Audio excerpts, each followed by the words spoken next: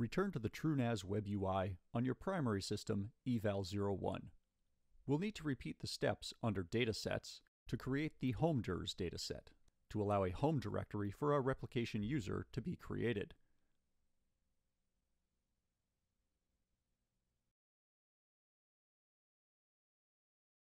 Once you've created the dataset, move again to Credentials and Local Users. Click the Add button, and we'll again create a new user, this time named Pull REPL for pull replication.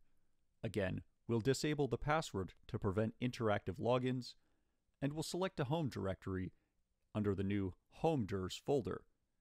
Check the box to create a home directory for this user specifically, and again, uncheck Samba authentication before clicking Save.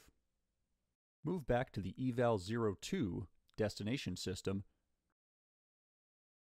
click the Archive Pool option, and create a dataset for the pull replication named Pull Replica.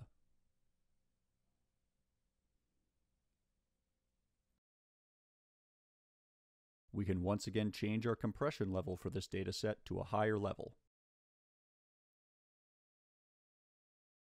Because we're configuring a pull replication, we want to configure the replication job on our destination machine eval02. Click the Data Protection option. You'll notice that our push replication tasks aren't visible here as they run on eval01. Click Add, and this time for your source location, you'll choose on a different system. Use the Create New option under SSH connections.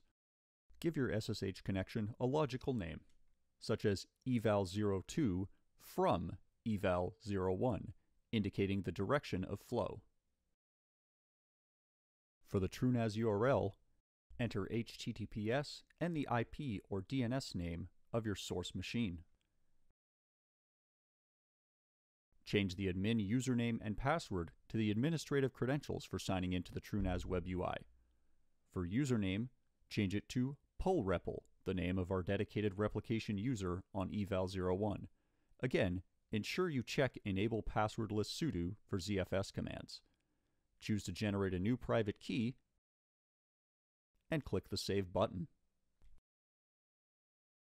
We'll once again be asked to confirm the use of sudo for ZFS commands. Expand your source tree and again select Eval Data under your evaluation pool. You'll notice that in the destination, On This System has been selected and we don't have a way to change that. For our destination, expand the tree, and under Archive Pool, select your newly created Pull Replica dataset. Unlike push replication, we'll have to use a naming scheme to match the snapshots we wish to pull from our source.